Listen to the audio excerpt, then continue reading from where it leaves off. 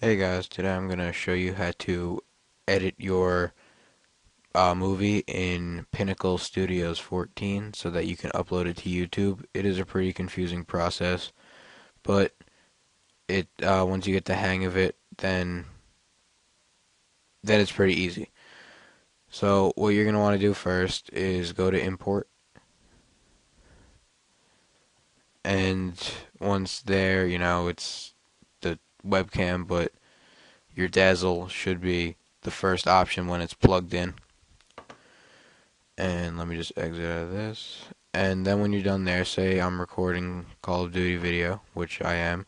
So I'm gonna, do my run through of everything, blah blah blah blah blah blah blah. Alright, that is done. Now I'm gonna go to make movie. So here it says AVI, which is the file type. That's wrong. What you're gonna do is come over here, drop down MPEG1. Click that, and then it's going to come to video CD compatible. You're going to want to go to custom. After this is done, you're going to click create file, and I'm going to save it as my movie too because I already have it saved twice. So I'm going to save it, and it's making the movie in progress, and I'll come back when it's complete. Alright guys, so it just finished downloading, so now I'm going to show you what to do from here. What you're going to want to do is go to Windows Live Movie Maker. Just wait for it to load. Alright, so you want to click here to browse your videos and photos. What I do is I already dragged my file into, so I made a file on my desktop for it. So I'm going to open this.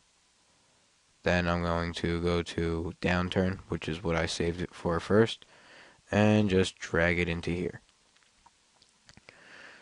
Alright, so from here, you can, down here in the start, you can type in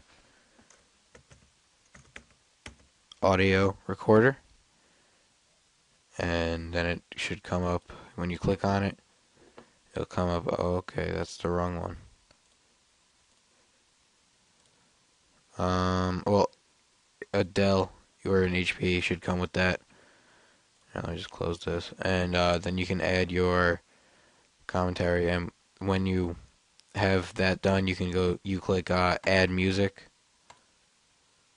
and then I save mine as 1 2 3 4. So I add it in here, and it should come as this green bar up and around here over this whole cycle.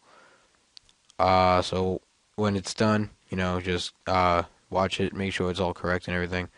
Then you're going to want to go to Save Movie and Recommended for this video. And I'll come back when it's done doing that.